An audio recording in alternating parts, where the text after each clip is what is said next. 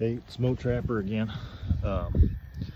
So this is going through the process of logwood trap dyeing the traps and then dipping them in Full Metal Jacket. I've showed you guys this several times now over the years. But I wanted to talk about the logwood trap dye and the reason that I do it. I know a lot of guys paint their traps and then dip them in Full Metal Jacket. There's a bunch of different ways to do this. But these traps right here, for example, these are all the traps that made catches last season. And, you know, I think the last catch that I made was in February. They extended the season this year in Missouri, so we got the trap up into February. But these traps have been since February, so it's May right now. So for 2 months, you know, basically all of February, all of April, or March, I'm sorry, March and April, they've been, you know, sitting in buckets and tubs after I pulled them, right?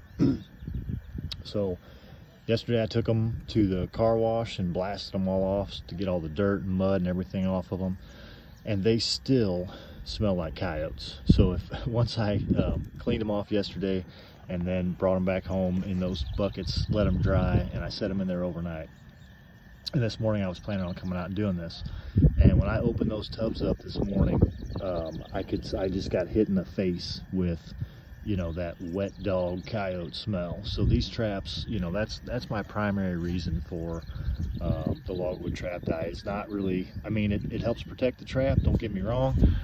Those Canine Extreme Juniors don't really need it because that coating on them is just crazy strong. This is the 4th season, I think, on those traps, and you can see, I mean, there's a little bit of it coming off here and there. You can see a little bit of rust here and there, but for the most part, that stuff is crazy tough, and it's done a really good job.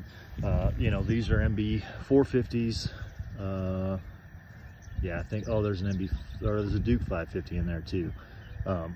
But, you know, these can use it for sure. There's some rust you can see, and that logwood trap dye will take that off and you know, turn that black and protect that, which is a good thing. But the main reason that I do this is to get rid of that smell, because it is overpowering.